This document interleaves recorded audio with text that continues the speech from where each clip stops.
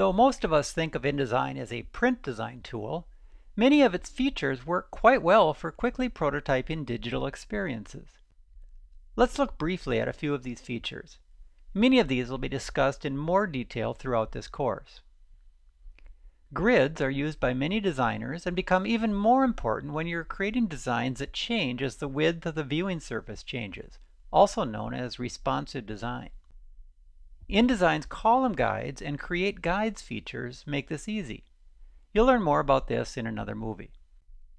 Of course, parent pages, formerly known as master pages, are useful here for helping with grids, as well as adding static items to layouts.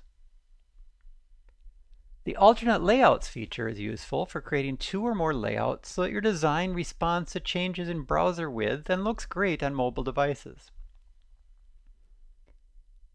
CC libraries are a great place to keep all the bits and pieces that make up your organization's design system, such as logos, colors, styles, and more.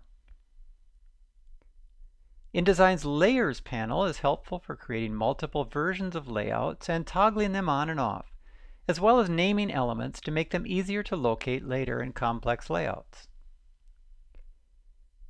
It's important to develop expertise in using paragraph, character, object table, and cell styles.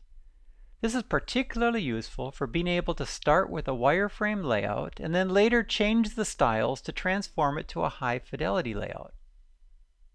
Similarly, assigning colors as swatches can be extremely useful for being able to make massive color changes late in the process. InDesign's interactivity and animation features, along with In5's interactive widgets and build wizards, allow you to quickly create interactive elements such as menu systems, navigation buttons, animated elements, embed video, and more.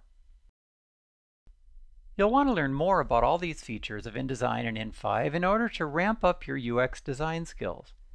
Many of these features will be explained further in this course.